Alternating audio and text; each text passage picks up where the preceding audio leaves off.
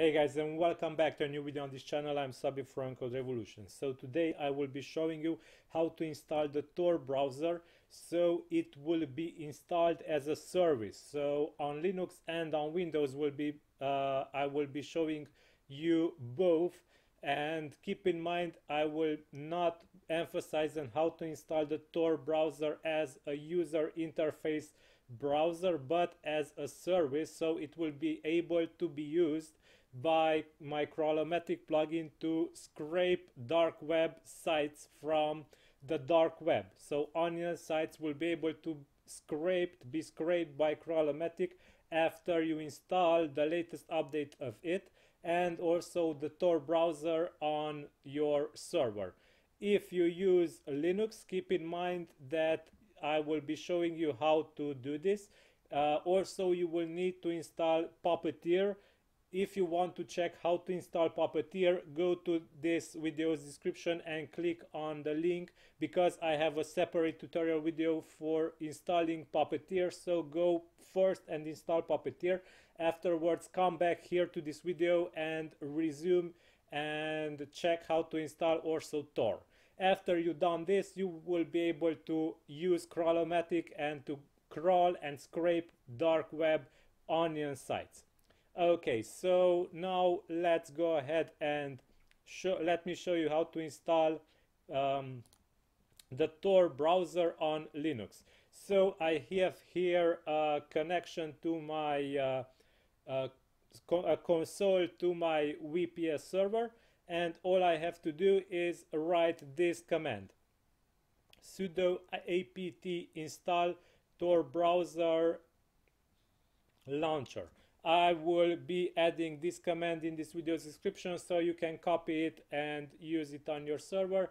And afterwards, here it is. The installation process is already running and it is done. Everything is this fast because the Tor browser is really lightweight.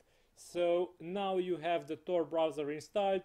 Be sure to check the previous tutorial video to have also Puppeteer installed, and you will now be able to run Crawlomatic with Tor. Okay, now let me get back and show you how to install the Tor browser on Windows. Okay, now I will launch an administrator command line. So a command prompt as administrator. I launch this. We will need this to proceed. Now I need to install the Tor browser here locally on my computer, where I wish to install also it as a service. So for this, go to torproject.org/download. I will link this also in this video's description. Go here to download for Windows and install what you downloaded. Afterwards, go to C program files, Tor browser, Tor browser, Tor, and copy the path. So copy this entire path. Go to the command prompt, write cd space and paste the path that you copied, and you will be moved to this location. Now all you have to do is write tor.exe service install, and this is all you have to do. Now Tor is installed also as a service on your Windows computer.